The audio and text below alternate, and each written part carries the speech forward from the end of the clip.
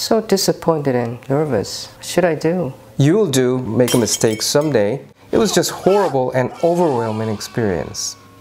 It was a mess. Hello, hi, I'm Captain JK. Good to see you guys. For those who don't know me, I'm Boeing 787 Captain. Today I'm going to talk about how good or bad for pilots to transit from one another. If you have seen my previous videos, I've been going back and forth between Boeing and Airbus, which is not very ideal. Starting from MD-80, which you know is almost like Boeing aircraft.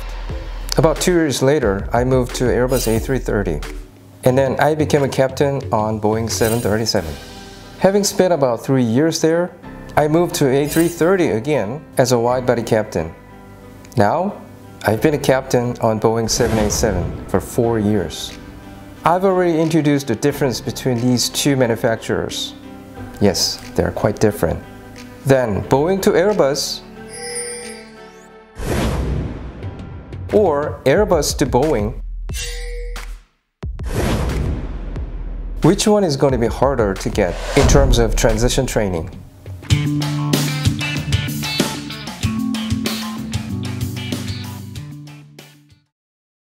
One day in 2011, one of the first officers who was about to transit to wide-body fleet was complaining about him having to take Airbus A330. Captain, I'm so disappointed and nervous. What should I do? What do you mean, what should I do? He seemed that he had to turn himself into like an astronaut or something. Hey, you know, I've flown Airbus A330 for more than 9 years, and before that, I flew MD-80. You're going to be doing the same thing as I did. A330 is just one of the airplanes. You don't have to worry too much. But as a professional airline pilot, jumping from Boeing to Airbus or the opposite didn't look so good for pilots. There are quite many things to get used to when you get into transition training from Boeing to Airbus or vice versa. Okay, let's start with small things. In terms of switches, up-on is the Airbus planes, as opposed to up-off in Boeing. Switches in the cockpit tend to change from toggle types to push buttons or rotary types. But we have still some toggle type switches, which you have to do with exterior lights or sometimes seatbelt signs, depending on what aircraft you're flying. This opposite way of switching makes no critical issue even if you make some mistakes. But remember, you'll make a mistake someday even after you get used to new one. I'm not going to say which one's better since this is a matter of getting used to it. Having said that, if I really have to pick one, up-on would be the victor, which makes more sense to me. FMS.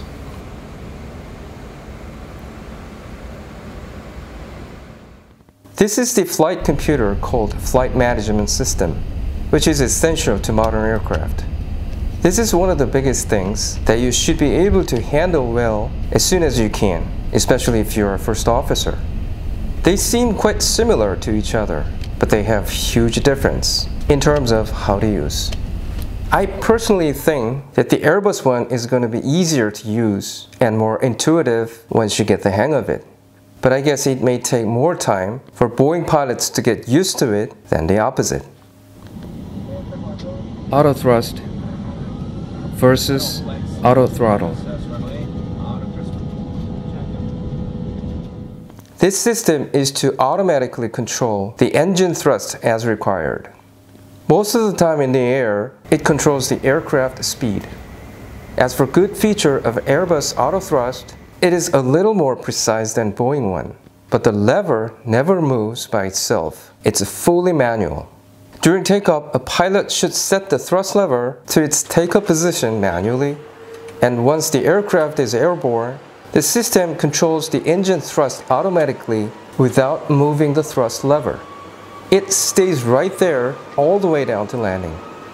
Unlike this guy, Boeing's throttle is always moving along with the engine thrust. This means pilots can override it anytime they want without disconnecting the system, while Airbus one doesn't allow pilots to do so. Considering this feature, I suppose Boeing's throttle looks more intuitive. MCP versus FCU. This is the device that is the most frequently used by pilots during flight. You can simply call this autopilot control panel.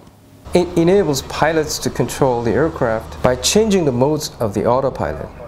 This is somewhat easier to get used to than any other devices because the function keys are almost identical with each other. But you're going to be careful. I just said almost, not exactly. Sometimes it might put you in the wrong spot where you don't want to end up.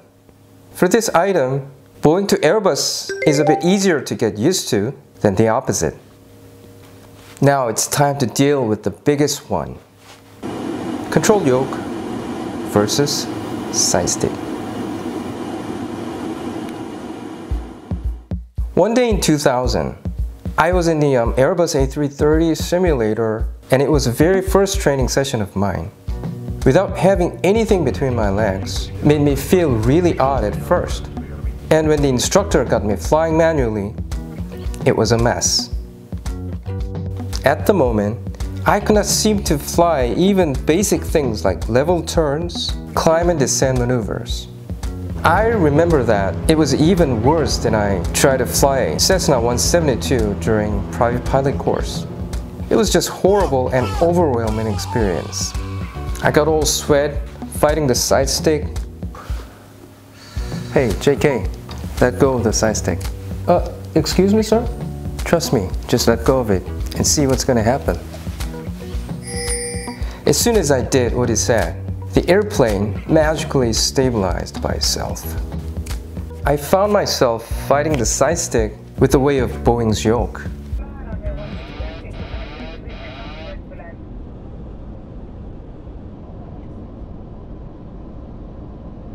At the end of the lesson, I realized that I had to release a bit of pressure out of my hand on the side stick.